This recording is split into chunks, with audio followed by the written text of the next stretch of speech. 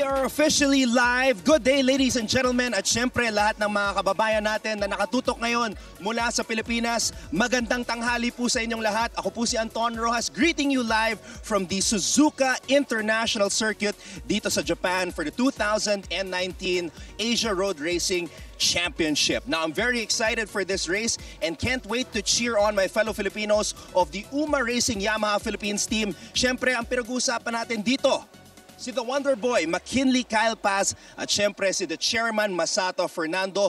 Makakausap natin ang dalawa in just a few moments. But of course, we'd like to invite all of you to like and share this live stream if you're supporting the Philippine team like I am. And make sure na gamitin ang hashtag Raise Your Flag ARRC and hashtag Yamaha Racing PH. And of course, i-like nyo na rin po ang Facebook page ng Yamaha Motor Philippines para manatili kayong updated sa ating racing team. Now, Yamaha Motor Philippines has been supporting the dream of Filipino racers for a decade now, and they've honed the talents through their Yamaha Grand Prix and continue to do so until this very day. Kaya naman, that's where both McKinley Kyle and Sato started, and now they're representing the Philippines dito sa prestiyosong kompetisyon. Kaya naman, right now, they are paving the path for a future generation of riders, and these Filipino racing icons are now heroes that inspire a nation. So let's talk to them right now. Let's bring in the Wonder Boy, McKinley Kyle Paz, and of course, the Chairman, Masato Fernando. Give it up, guys!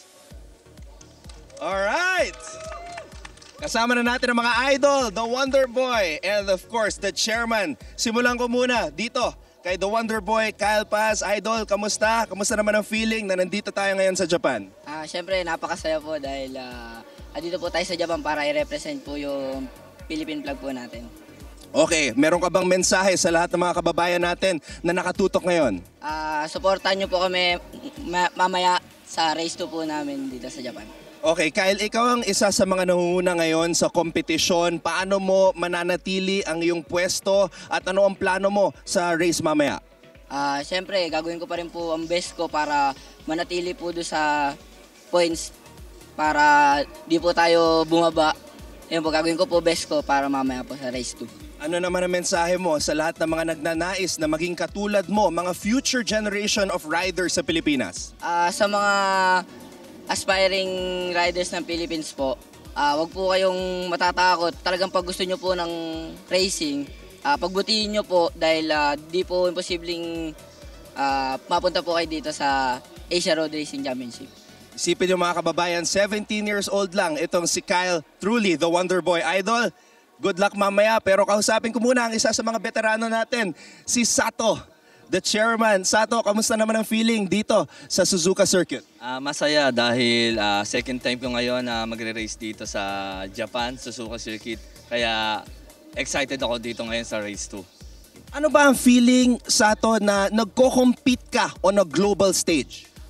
Siyempre, ibang experience, sobrang saya dahil lahat ng Pilipino sumusuporta sa amin at ang Yamaha Philippines nandiyan para suportahan kami dito sa pinaka-highest level ng competition ng underbone. At syempre, maraming nakatutok ngayon mula sa Pilipinas. Lahat ng mga kababayan natin, ano ang mensahe mo sa kanila? Bali, nagpapasalamat po ako dahil sa suporta nyo at lagi po kayong nandiyan para sa amin para suportahan ng team namin. At syempre, sa lahat ng rider na gustong maabot ang pangarap namin, huwag kayong sumuko. Kayang-kaya nyo, basta training lang at practice. Hindi imposible ang makapunta rito. There you have it mga kababayan, ang ating idol, the Chairman Masato Fernando. So thank you very much, Kyle at Sato. Babalikan ka namin mamaya. But you know what? This moment is not just about the UMA Racing Yamaha Philippines team. As a Yamaha Motor Philippines exclusive, we will be unveiling a brand new motorcycle. And of course, Yamaha has continued to grow in the Philippines with a riding community that is absolutely passionate about riding. And with just about 500 shops nationwide, that fiery passion will continue to burn with plenty of motorcycles available. So for all our viewers right now, check out www.yamaha-motor.com.ph to see the entire lineup of the brand. And now, I'm sure everybody is excited about this. It is time to unveil Yamaha's newest machine. So helping us out, we have Masato Fernando, and of course, McKinley Kyle Paz. Guys, are you ready? Let me hear you. Are you guys ready? All right, here we go, here we go. It is now time to unveil Yamaha's newest machine.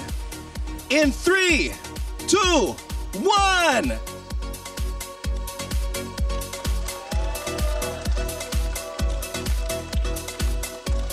There you go. This is the all-new Sniper 150. Take championships, create history. The Race Blue Edition embodies Yamaha's racing spirit. This is the ultimate weapon on the racetrack. This isn't the only design of the Sniper 150 because the style of speed goes beyond the circuit and onto the streets where our precision meets your sophistication. So once again, let's hear from our riders who have a storied history of Sniper 150, but of course I'd like to share that this all-new Sniper 150 will also have a matte black colorway, matte green, and of course yellow Hornet colorway as well. Alright, babalikan ko ngayon ang ating mga riders. Okay, simulan natin kay Sato. Bilang isa sa mga veterano ng Pilipinas when it comes to motorcycle racing, kwentuhan mo naman kami about your history with the Yamaha Sniper 150. I'm happy that there's a new Sniper 150 because more people can experience what I did. As a racer, the Sniper 150 can experience all riders and syempre, iba ngayon yung labas ngayon ng Sniper. Mas maganda siya, mas maganda yung handling, and syempre mas maganda ngayon yung design. Yun. Salamat. What was your reaction nung una mo nakita yung bagong Sniper 150? Iba. Kumbaga, syempre, nag-iiba yung design niya. Mas excited kami na ma-experience yung bago ngayon ng Sniper 150. Okay, salamat Sato. Lilipat naman ako. Pupuntahan natin si Kyle ngayon. Kyle, napakabata mo but very successful as a racer, one of the most promising young riders in the country. Ano naman ang masasabi mo tungkol sa all-new Sniper 150? Siyempre, napakaganda po ng bago Sniper 150. Masalong yung headlight po, talagang nakaka-inlove po tignan. Then kasi, ito po yung isa sa naging key ko para mapunta po dito sa ARRC. Kumbaga, isa po siya sa tumulong sa akin para maging top rider po sa Pilipinas. Okay Kyle, tinanong ko si Sato kanina, yung initial reaction niya nung nakita niya yung bagong Sniper 150. Ikaw naman, ano yung naging reaction mo nung una mong nakita ito? Gustong-gusto ko po yung headlight niya, tsaka mas inayos po yung sa front suspension, pati sa tapaludo po sa harap. Ayun po, mas okay po siya tignan niyan, mas nakaka-inlove po siya tignan niyan. Alright, thank you very much Kyle and Sato. You've heard it from both Kyle and Sato. Thank you very much. We'll see you guys again later. But now, let's all welcome to tell us more about the all-new Sniper 150. Let's give it up for the Marketing Section Senior Manager of Yamaha Motor Philippines, Mr. Jude Camus. Okay, thank you Anton. So guys, the one that you've been waiting for, the new Sniper 150. So we can see a very elegant design. This machine has been the weapon of our heroes here in the Philippines, especially on the racing scene. So what's new with the Sniper? Of course, still 150cc, very powerful liquid-cooled engine. And as you can see, new cowling design, more aerodynamic, and at the same time, very stylish looking. So with this, we also have the syempre, disc brakes for improved braking. This is front and rear disc brakes.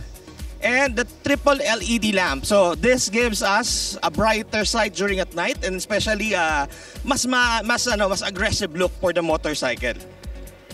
And aside from that one, a full LCD meter panel and a very ergonomic design and very stylish design that allows the rider to see visibly the performance of whatever is happening in his motorcycle. We also have a new hazard lamp, and at the same time, this hazard lamp is coupled with a kill engine switch. Plus, the passing light is also installed for this new motorcycle. So, all these new features, meron pa yung wider front tires din. So, this new Sniper have a wider front tires compared to the earlier version. And all this package packed as a weapon for the legacies of Philippines in terms of racing. So, you want to hear it?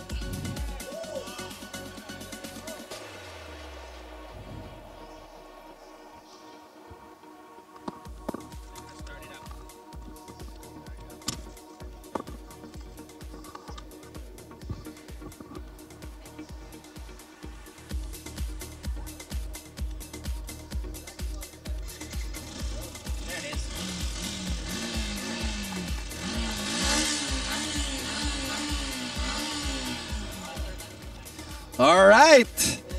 Let's give it up for Mr. Jude Camus. Okay. Now that we have seen and we are hearing the new Sniper 150 by Yamaha, let's get a photo opportunity. Once again with Masato Fernando, we'd like to call them on, and McKinley Kyle Paz, and Mr. Jude Camus as well. And we'd also like to invite for this photo of the General Manager of Southeast and East Asia Sales Division, the General Manager of Motorsports Strategist Division, Mr. Kitaro Horikoshi.